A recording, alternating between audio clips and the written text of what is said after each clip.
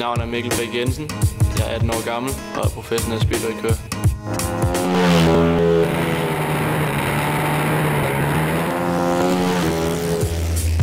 Jeg har kørt speedway siden jeg var 4 år gammel. Nu er jeg i Østrig og skal lave noget Ice Speedway sammen med en stor legende, Jensen Franz Zorn. Og jeg ser rigtig meget frem til det her projekt. It's a very hot sport. There are 28mm spikes on the bike, almost 170 in the back wheel, and it's really dangerous. I'm Jensen Zorn, and I'm a professional Ice Speedway racer.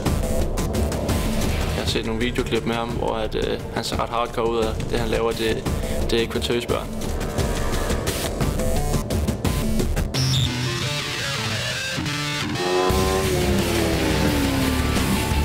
Oh my god, it looks crazy.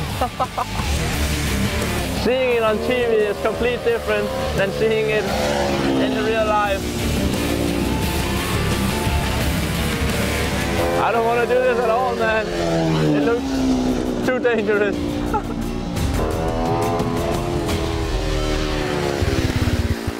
So fucking crazy. You got the biggest balls. Jeg føler mig rigtig godt tilpas på mine egne cykler, men nu skal jeg ud og prøve at køre Ice Speedway før, som jeg aldrig har prøvet, så jeg er lidt nervøs, men ser rigtig meget frem til det og er spændt.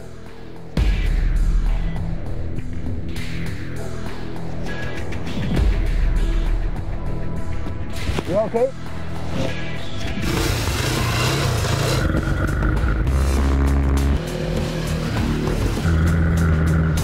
Yeah, not so bad.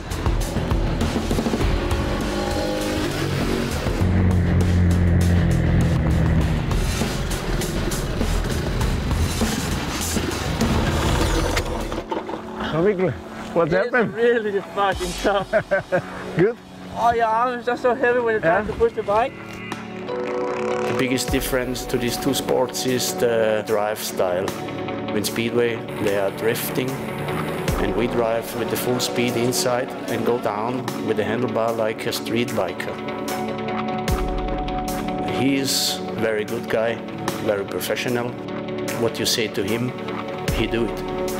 Now I've tried once, so I know what it's about, so I'm feeling more comfortable and ready now.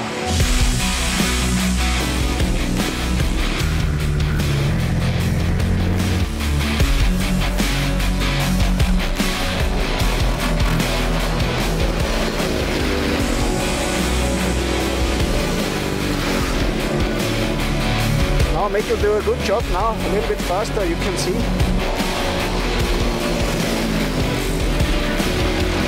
Han kom med nogle gode råd om, hvordan man skulle lægge cyklen ned i hjørnerne og op ad langsiden, og sådan lidt om, hvordan man skulle styre den på gassen og de forskellige ting. Så det var en rigtig stor hjælp, og det var fedt at have ham ved siden af, når han er så stor en legende, som han er.